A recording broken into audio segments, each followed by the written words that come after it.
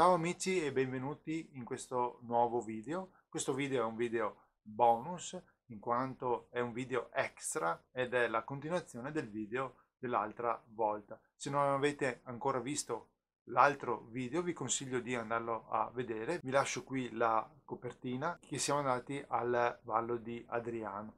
Al ritorno dalla visita del Vallo di Adriano, lungo la strada abbiamo notato un sito del National Trust che adesso andiamo a vedere in questo video. Vi ringrazio anche a nome di Anna, che oggi purtroppo non potrà essere con noi, però vi manda i suoi saluti. Come sempre passo dietro alle quinte per spiegarvi tutto quello che abbiamo visto e poi noi ci vediamo alla fine di questo video e speriamo appunto che vi piaccia. Come potete notare, dopo circa un'ora, immersi nella campagna inglese, dal ritorno dal Vallo di Adriano, ci siamo trovati davanti a un sito del National Trust. Così abbiamo pensato di imboccare questa piccola via immersa in un bellissimo parco e ci siamo trovati di fronte ad una proprietà bellissima, una villa veramente bella.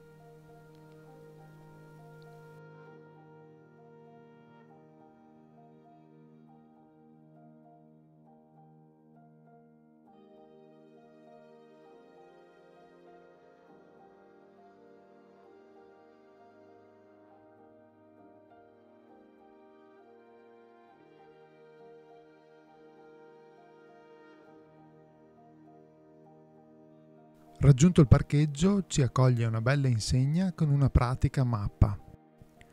L'area si estende per 13.500 acri, però noi dal parcheggio era impossibile girare tutta l'area a piedi. Abbiamo preferito visitare soltanto il giardino centrale, dove abbiamo trovato poi il caffè, dove ci siamo fermati per un piccolo spuntino. Meriterebbe veramente la visita perché è ricca di parchi, boschi, giardini e deve essere veramente bella, soprattutto d'estate o in primavera, quando la natura è tutta in fiore. Appena varcato l'ingresso troviamo una fioreria e un negozio di articoli da regalo per acquistare qualche ricordo. Il parco di fronte alla villa e di fronte ai negozi è l'ideale per fare qualche picnic proprio nel periodo estivo o nella primavera. Noi eravamo appena in tempo per fare un caldo spuntino, vista l'orario e visto la giornata che era uggiosa e fredda.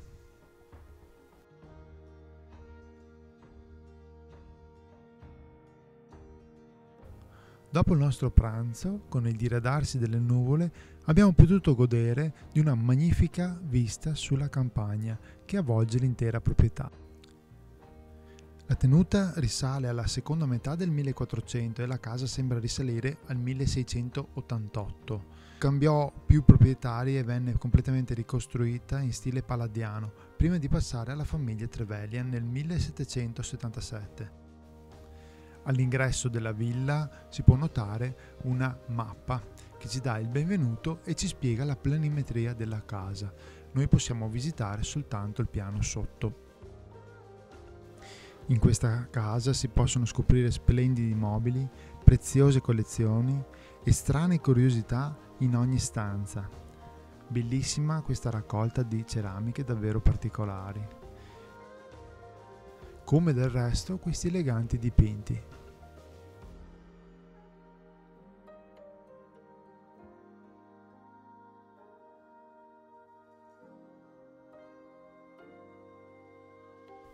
Veramente d'effetto questa stanza decorata da ricchi stucchi.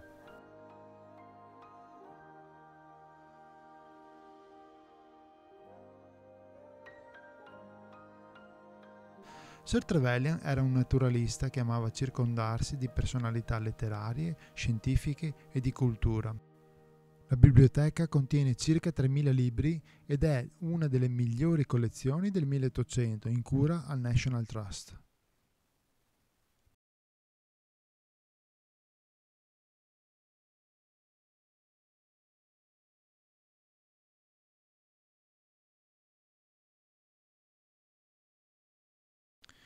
L'ultimo Sir Trevelyan ad ereditare la proprietà di famiglia fu membro di spicco del Partito Laburista e fu lui a donare questa villa con la sua tenuta al National Trust nel 1942.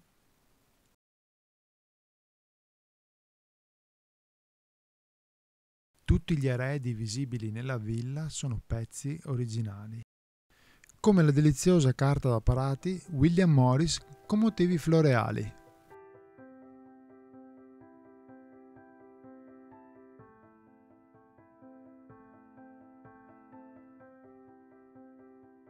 Attraversato l'ultimo corridoio siamo giunti alla sala centrale e infatti è la vera attrazione di questa villa.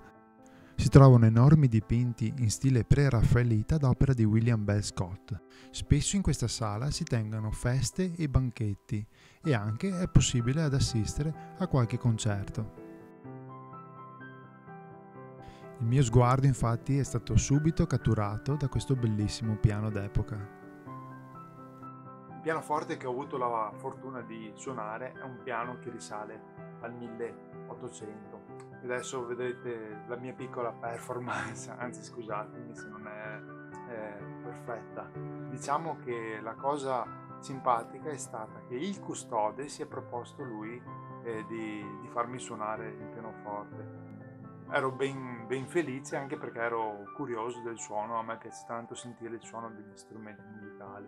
Purtroppo il pianoforte era chiuso a chiave, si poteva aprire soltanto metà del coperchio, al che, tutto preso dall'entusiasmo, il custode è andato in cerca della chiave perché al momento non ce l'aveva con sé. Però io non avevo capito questa cosa, mi sono seduto e ho cominciato a suonare soltanto i tasti bianchi.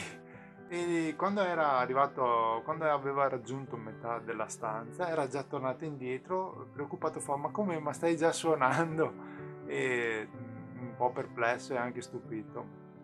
Francamente io ho improvvisato, non è nulla di che, anche se qualcuno si intende un po' di pianoforte sa benissimo che può correre su e giù tra gli accordi del Do, La minore, Fa, appunto tutti i tasti bianchi, un Re minore, un Mi minore, e si fanno quegli accordi lì in rivolti. Non ho fatto nient'altro che fare questo, ecco.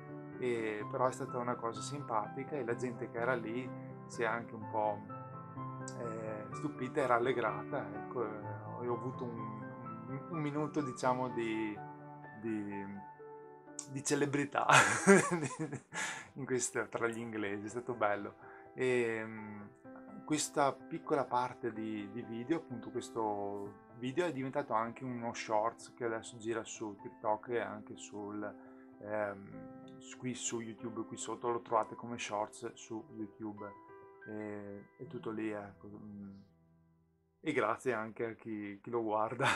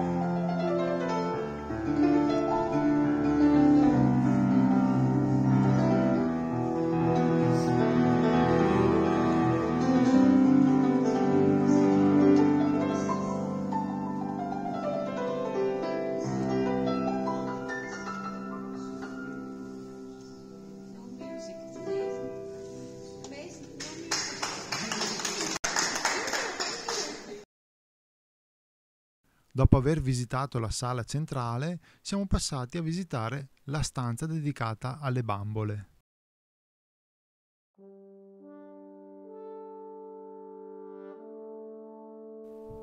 Una bellissima collezione di casette riproduce fedelmente quello che è il tipico stile inglese dell'epoca.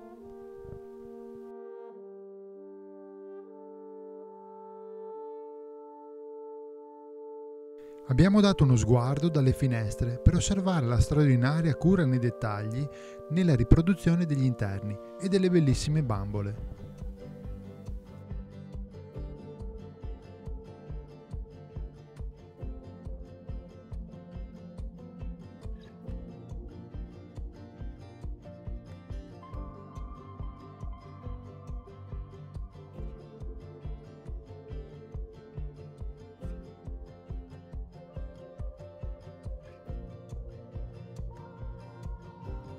Una particolare teca conteneva la riproduzione in miniatura di alcuni dei più famosi eserciti.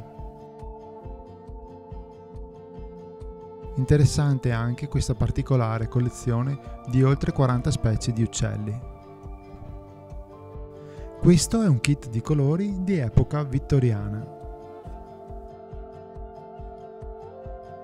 Questo documento è il manifesto.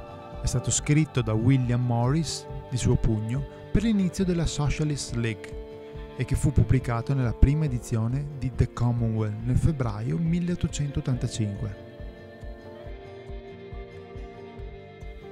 Qui si può vedere un'altra stanza tra le più belle della villa, la cucina, dotata di ogni comfort e molto all'avanguardia per il suo periodo storico.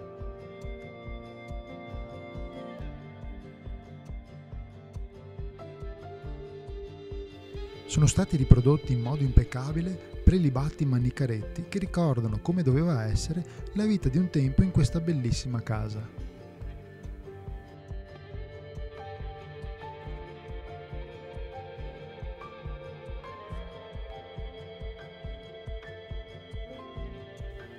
Inoltre, la stessa cucina è stata riprodotta in miniatura e possiamo assicurarvi che è veramente fedele all'originale.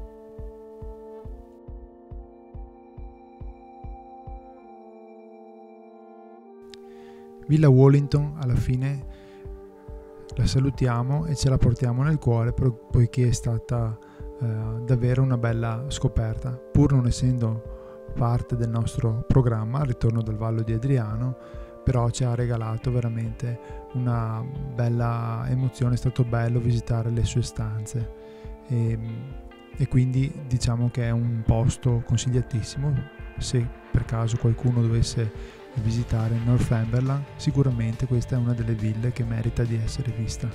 Eccoci giunti quindi al termine di questo video, speriamo che questo video vi sia piaciuto, ovviamente lasciateci un like ed iscrivetevi al canale e vi ringrazio anche a nome di Anna che purtroppo oggi non può essere con noi.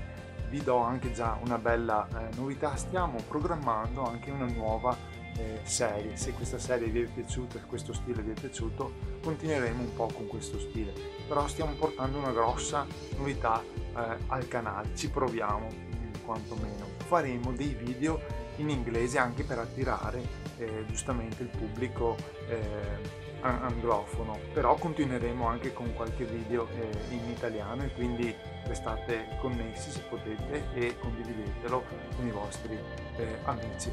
Noi ci vediamo la prossima volta ragazzi, ci vediamo nel prossimo video. See you soon folks!